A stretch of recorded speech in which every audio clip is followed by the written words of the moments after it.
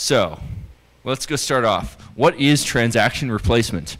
And maybe not the best screen, but this is a screenshot of the Bitcoin wallet, Blue Wallet, and it shows off transaction replacement very nicely. I have a transaction. I got rid of $25 worth of Bitcoin, and I can do two things. I can go bump the fee or cancel the transaction. And if any of you guys have played around with it, well, it does what it expects. It increases the fee or it cancels it. And from a technical point of view, this is pretty simple. If you have a transaction, it's unconfirmed. You make another transaction spending at least one of the same inputs. And for technical reasons, if you ever implement a wallet, you want to spend all of them, but at least one. That means that transaction could also be mined, and thus if that other transaction does things like, say, increases the fee or makes all of the inputs now go back to you, you've achieved the goal of, bumping the fee or canceling the transaction. Pretty simple. Other things people like to do with replacement is being all fancy and, taking multiple outputs as they come in on an exchange and adding them together to optimize the fees, et cetera, et cetera, et cetera. But the history of this, I think, is actually kind of interesting, which is, well, Bitcoin 0.1.0 actually did ship with transaction replacement. This is not a new thing. And that's the code. I didn't bother looking up 0.1.0. That's code from 0.1.5 for how it actually, checks for a conflict and in the mempool acceptance, and it does all its thing, looks at the outputs, et cetera, et cetera. But the key thing is, my next slide, when did it decide to replace one transaction with another? Well, it used something called the end sequence field, which we don't really understand quite why it was introduced. It's just a 32-bit number, and it said, well, if the number is bigger, go replace. Now, it's a 32-bit number, which means you could replace 4 billion times, and this was a really bad idea. You could go sit there starting at 0 and then just spam the mempool of all nodes 4 billion times using up bandwidth for no particular reason. It was a dumb idea. But apparently, and this is my Kern making claims, and we don't really know if this is totally true, but supposedly Satoshi way back in the day thought you'd implement payment channels with this by having transactions hanging around in the mempool that could get mined but aren't yet, and then someone would eventually go and make them mined. But there's a lot of problems with this, and I'll let you go think of some of them, but needless to say, this got yanked, and we came up with a much better idea, which is called replace by fee. And the way it does it is very simple. More money is better than less money. Now, there's a couple more rules, which I'll also mention later, but that really is all there is to it. It's if the transaction has a higher fee, put the one in with a higher fee in. Seems really, really simple, right? This, I'm not exactly sure whose idea it was. It might have been mine. It might have been someone else's. But this dates back to 2013 or so. And at the time, mempools weren't congested and all, but people could go and foresee, obviously this could be an issue, and this seems like a good thing to have. Well, there's a catch, which is people don't like transaction replacement because part of Satoshi's original implementation as a byproduct wound up having something called the first seen rule, which is, as it suggests, the first transaction you go see, it's the one you go mine. Simple as that. Well, why is this useful? Well, if you want to go and pay for coffee with Bitcoin to an extremely unimpressed looking barista who's probably annoyed at all these stupid Bitcoiners, you can do that. Now, this gets back to the block size debate, and as we all know, paying for coffee with Bitcoin, it doesn't really work that well. The blocks, there's not that much block space out there and so on, but that's the kind of the politics around this. And even up until now, there's still some people trying to accept unconfirmed transactions with the first seen rule. I keep on trying to find examples of this and having a very hard time to actually get good examples.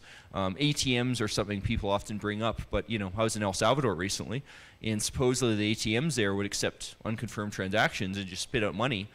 Well, half the time they would, half the time they wouldn't, and whether or not I'd set this BIP 125 thing didn't seem to matter. Speaking of, so what was the political compromise? How did we get transaction replacement in? Well, it's this thing, which I'm co-author of. It's BIP 125, and there's more to this BIP than this, but the key thing that allowed transaction replacement get in was this part, explicit signaling. Transactions considered to be opted in to allow replacement, et cetera, if the end sequence number is, less than some value. So this is kind of in the spirit of Satoshi's harebrained idea. We're still using end sequence, but now we're letting people like opt into this. Of course, it's not that hard to replace a transaction whether or not it's being opted in, but that was a political compromise. And this other rule here, inherited signaling, that basically means, well, if you have a transaction in the mempool, then you spend it again. Say if 2 unconfirmed transactions, it's supposed to be that the second one can be directly replaced, and long story short, it's not actually implemented. So if you ever read the BIP, that part isn't true. But moral of the story is we got transaction replacement in. It is actually used with this opt-in thing, and that's all well and good. My own open timestamps calendars use it to go get optimal fees, and as a byproduct to go update the Merkle tree of transactions they're timestamping. So they start off at the minimum possible fee, and every time a new block comes in, which is an indication the fee was too low, they double spend it with a higher fee, and a higher fee, and a higher fee, and eventually gets mined. It's a pretty good technique if you want to pay the minimum possible price and are willing to wait. So this got in like 2016, if I remember correctly, and nothing much happened for years until multi-party transactions. So what's the issue here? Well, as the years passed by, people started having the clever idea of, well, let's do protocols where multiple people author transactions. And the issue there is, and I'll give a coin join as an example. If you and I create a coin join, both our inputs are in that transaction, but if you go and accidentally or intentionally double spend that input, if you broadcast that transaction first, it could get to majority or even essentially all miners. And then it's just going to sit there if it's a low fee.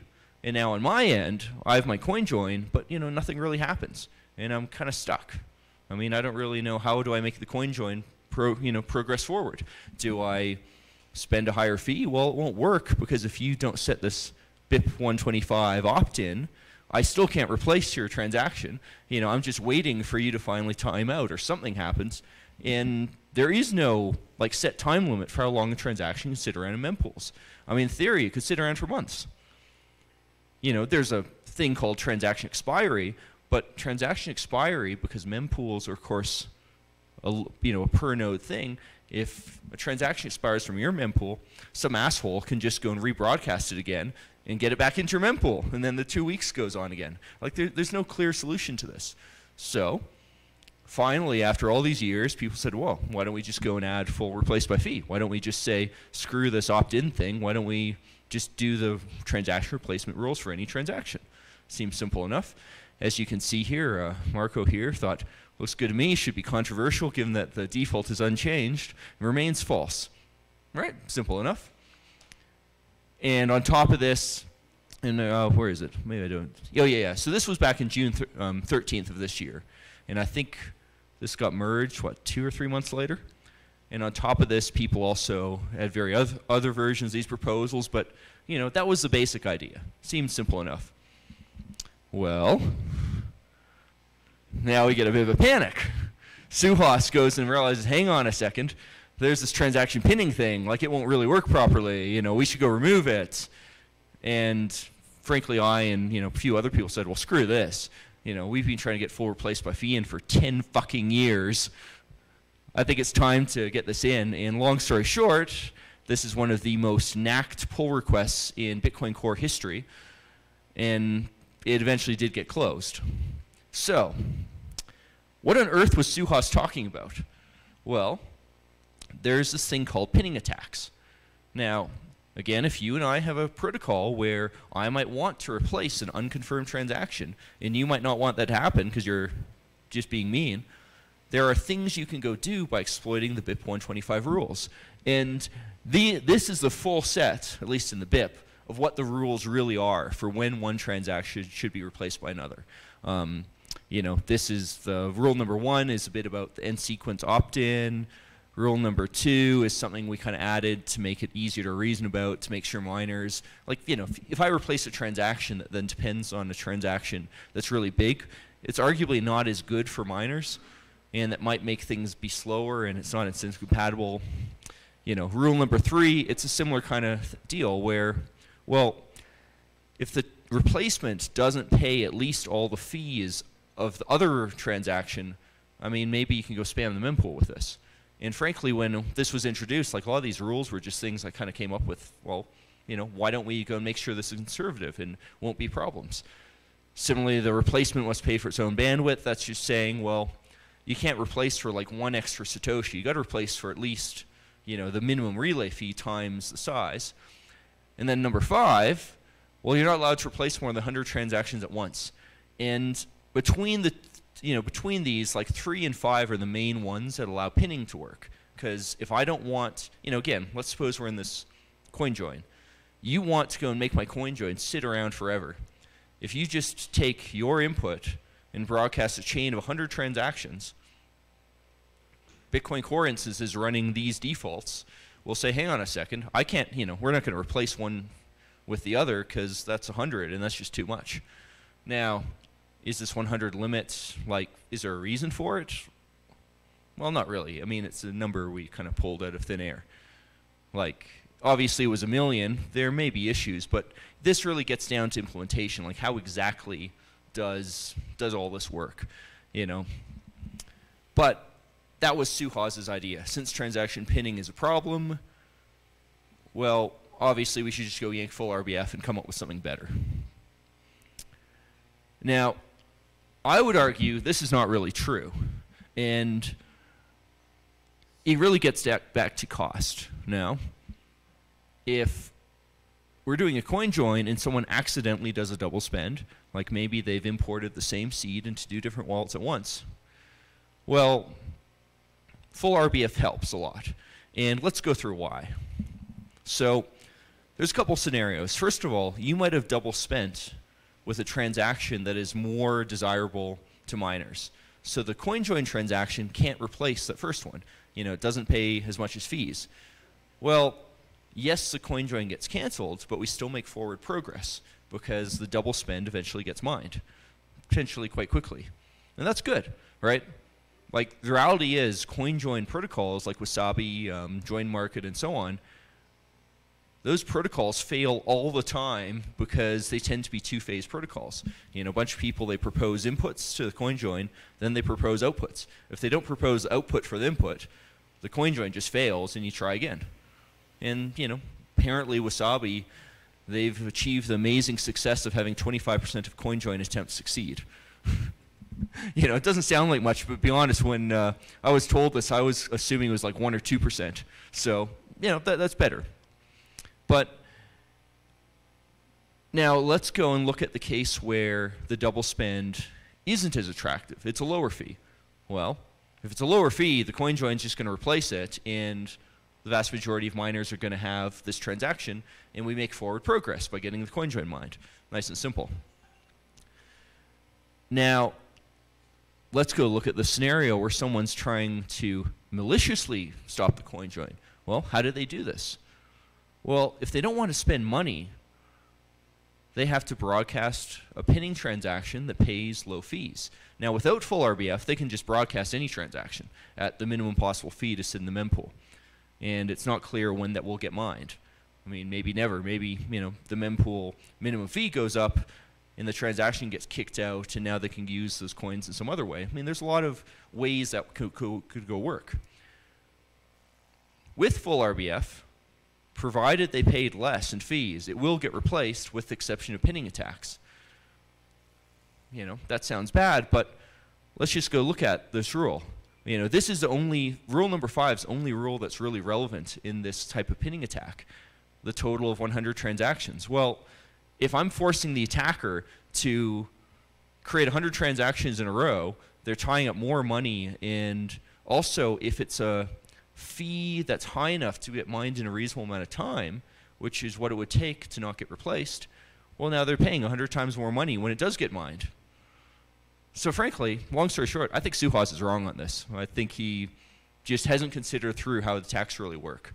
Because, you know, again, these things are coin join, you know, in the case of coin joins or, you know, lightning opens, all these attacks are things where I can also attack by just not fully participating in the protocol. You know, again, coin joins are particularly vulnerable to this because they're two-phase protocols, but if all I do is just have a bunch, you know, create a bunch of outputs and DOS attack people by, you know, advertising those outputs and refusing to go along with protocol, I've also wasted time. So we just have to do better than this, and Full-RBF does. Now, so I know a lot of people on the Bitcoin dev discussion and so on around Full-RBF have been trying to frame this as a technical discussion. You know, they say, well, this is something that should be held to technical debate and so on. And, I mean, they're not entirely wrong. Like, obviously, if Full-RBF was something insane, well, maybe you would have a technical debate about this. But the technical debate is done.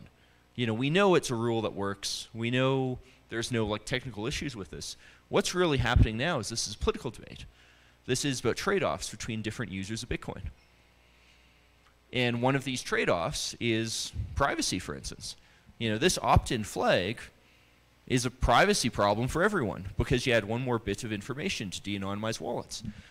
You know, you have another trade-off where wallet authors now have to go deal with people sending money without the opt-in flag and getting their coins stuck because the mempool's full. And again, that's a trade-off. Like, there's no clear technical consensus on what's better or not. That's, well, what do you value more? You also get really nutty stuff like, well, Craig Wright saying if a node allows double spend and mines it, you know, we should go sue them. And this nonsense, well, I hate to say it, but I'm personally being sued by Craig Wright. And I would rather, you know, this first scene rule not be yet another thing people can go start suing people over. Like, it sounds silly, but, you know, back in like 2015, 2016 or so, I remember talking to people, you know, trying to get the first scene rule to go work reliably, who were proposing things like getting, you know, colluding with miners to, for instance, make sure that blocks that did do double spends got reorged out, which is insane. Like, the Bitcoin protocol can't be decentralized yet also have a list of, you know, what is or isn't the valid transaction seen in mempools. You know, there just isn't consensus over gossip networks. We just have to accept that.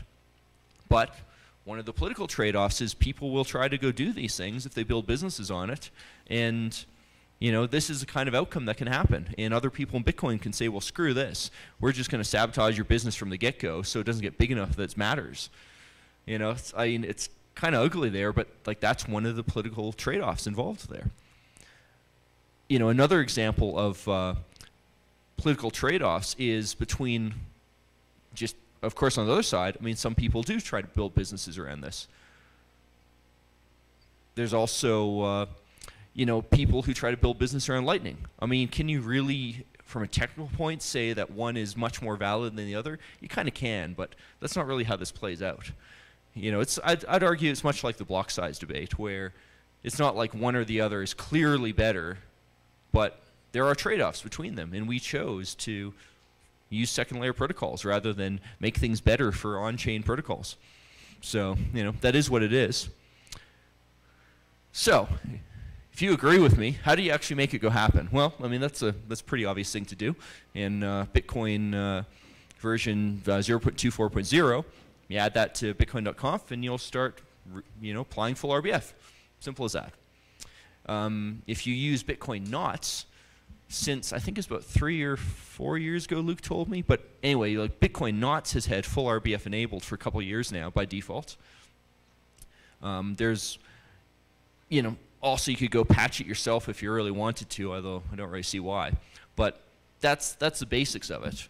Now, there's been a nuance here, though, which is you enabling that flag doesn't mean you necessarily have peers who also do this.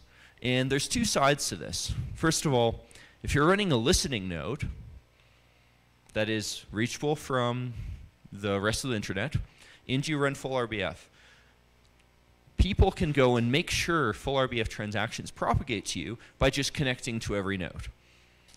And on IPv4, like of IPv4 nodes as an example, there's only about 5,000 or so listening nodes. Running a beefy server that literally just connects to every single node at once is completely feasible. That side of the propagation issue is easy to solve. I think the more interesting thing is what happens when someone turns on a node that isn't accepting incoming connections. What is the chance that they wind up connecting to one of these full RBF nodes? Well, that's your math for it. Your probability is, basically the probability of, if you have, so let's say you have m full RBF nodes out of n total nodes in that category. What is the probability of all 8 not being full RBF, and of course, inverted there? Well, that's your graph. Percentage of on the x-axis, percentage of full RBF nodes. Y-axis, probability of having at least one. And as you can see, it gets to like 50-50 pretty quickly. It takes like 8% of nodes running full RBF for there to be a 50-50 chance of at least one. And for, out of like 5,000 IPv4 nodes, that's like 400 nodes. As far as I can tell, Bitcoin Knots, because it's by default, has actually already like gotten us like something like halfway there, maybe more. So it won't take that many more people turning it on to make propagation happen fairly reliably. Another example of this is blockstream.info recently turned on Mempoolfullrbf on the backend nodes for their, for their website. It doesn't always work, but a lot of the times it does. And if you hit Control-R, because it actually, because the web interface actually connects something like 10 different ones, you'll see, what percentage are actually connected at any one time. And I'm talking to them to go fix up the propagation issues. And there's also an easy way to guarantee this, which is preferential peering. Now, if you're familiar with how services are advertised on the Bitcoin peer-to-peer network, well, there's something called the end services field. And that's a bit mask of all the services you offer. Well, I have a long-standing patch. The code in this particular case was written by someone else, but I've adopted it for version 24. And basically, this code advertises a full RBF bit and ensures that at least 4 of your peers are full RBF peers. Long story short is if you run this, you'll reliably get full RBF propagation. It's quite helpful if people do this because it means that you don't have to go brute force it as much. It's a very elegant thing. And interestingly, Bitcoin Knots, when it does run full RBF, it advertises this bit too. It doesn't do the preferential peering part, but it does advertise it. So again, this is another way where you can ensure that all these different nodes are interconnected. And finally, of course, obviously, miners need to actually go run this, although not as much as you think. So if you get situations where, say, the mempool is full, as you may know, transactions below the, like, when the mempool's full, we sort all the transactions by fee paid, and we drop the lower ones. And that's how you keep it in check. Well, one of the side effects of this is it means that doing double spends is easy, and having more full RBF nodes makes it more likely to get to miners who happen to have dropped it. But obviously, if miners just go run this, period, full RBF replacements can get mined. And with that, I hope you're doing your part too. Thank you.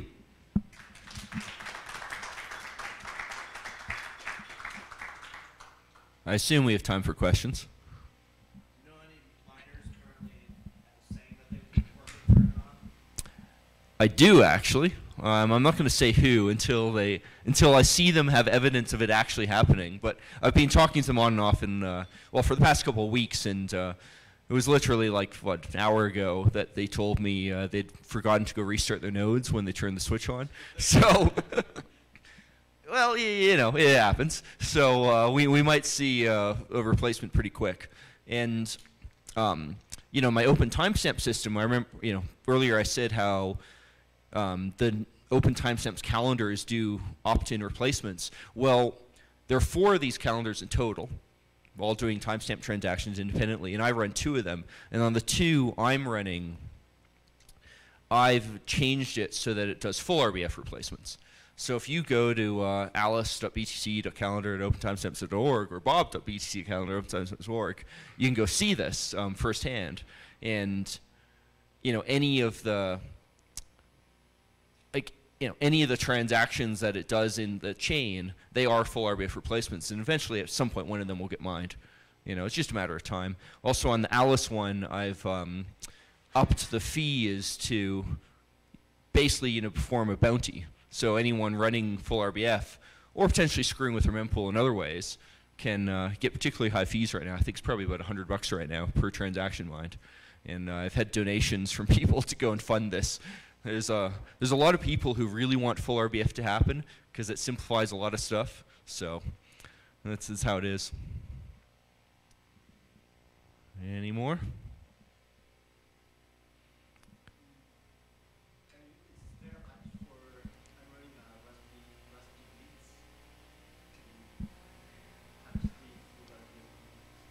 Well, so you might want to check on GitHub. I'm pretty sure I remember there being a config option that just got merged for Raspberry Pi Blitz to make it easy to do. I know for sure on Umbrel that recently got added, so it's just a check. Not Umbrel, sorry, Start 9 recently got added, so it will be just a checkbox in their configuration UI somewhere. Now, like I say, I mean, if you do this, there's not a guarantee you'll be connected to another full RBF node, but once we get past that, that threshold, it just becomes more and more likely. So certainly enabling it on your Raspberry Pi will help things. And in particular, for things like RasBlitz, Start 9, I think Umbrel as well, a lot of these things do Tor by default. So like all the connections, or at least incoming ones, if not all the connections, are over Tor. And doing the trick of just connecting to all the nodes is harder on Tor because Tor is kind of screwy and slow. So especially people running full RBF nodes on Tor makes a difference for that subset of the network. It's easy to go and get propagation work on IPv4 because IPv4 is reliable. But Tor, it's trickier. And same would apply to I2P, although I don't think very many people run I2P nodes.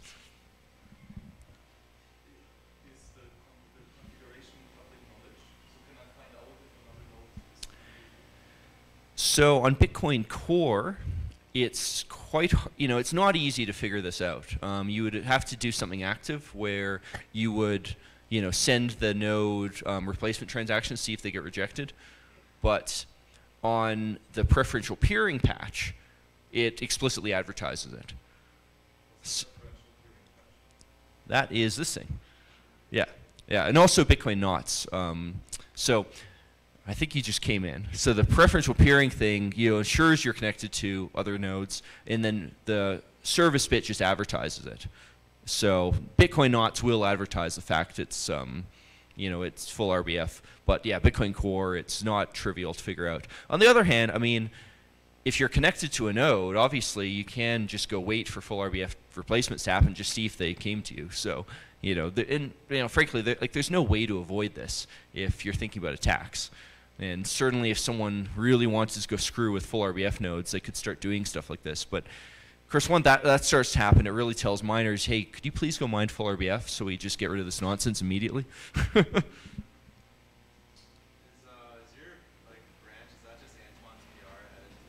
Exactly, yeah. Plus a few more fixes by, I wish I remember the guy's name. Sorry, but there's like 2 or 3 more fixes by someone else, plus then I fixed some minor details. But yeah, Antoine did the main work on that, and I have earlier branches where I did something similar, but he rewrote it from scratch because since 2016 when I last made one of those branches, all the net handling code has changed.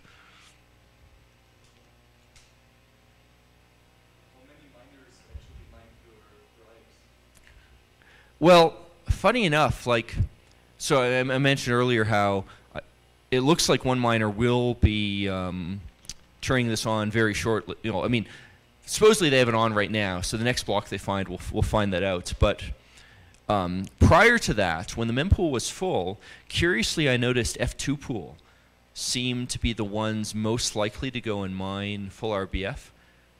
Because, obviously as the mempool gets full, transactions get dropped, but F2 pool seemed to be doing that when the mempool wasn't at the 300 megs limit, and I'm not really sure what was happening there.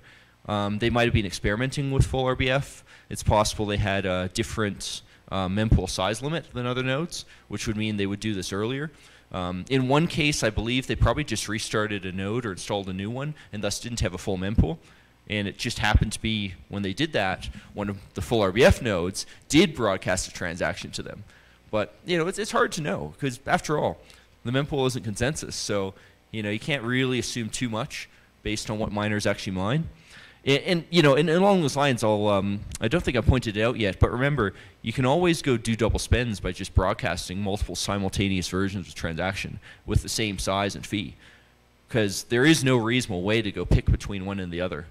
And currently, Bitcoin just doesn't even try. If it receives a transaction that's the same size and fee as the, one it's evaluating, it'll do nothing, because replacing it would just mean you could go and use up bandwidth on the network without cost. What does it mean to do nothing? Just ignore the transaction? I mean, with current Bitcoin Core, yeah, would just delete it from. I mean, it doesn't even add it to mempool. Literally, that piece of data just gets deleted, and it accepts it again. In the future, there are potential possibilities to add this to package relay. If you've heard the term package relay, it basically says, rather than look at transactions one at a time, we look at transactions as a package. So, a classic example why this is useful is in Lightning, the commitment transaction that you need to get mined, if your peer disappears, well, the fee might be too low to get into mempool. And currently, this is a real problem because even though you can use child pays per parent to make it worthwhile to mine, if you can't broadcast the first transaction, you can't tell miners it's worth mining. So the package relay proposal that Glory is working on is to, at the tech level, to take the orphan pool, which is transactions you receive but can't connect, you don't have the inputs, and reuse that for package relay. So you would add it to a per peer orphan pool, and then when the second transaction comes in, you say, hey, oh, hang on, now it was worth mining. All right, now I'll tell my peers about this. So something similar could be done in this case of divergent transactions too.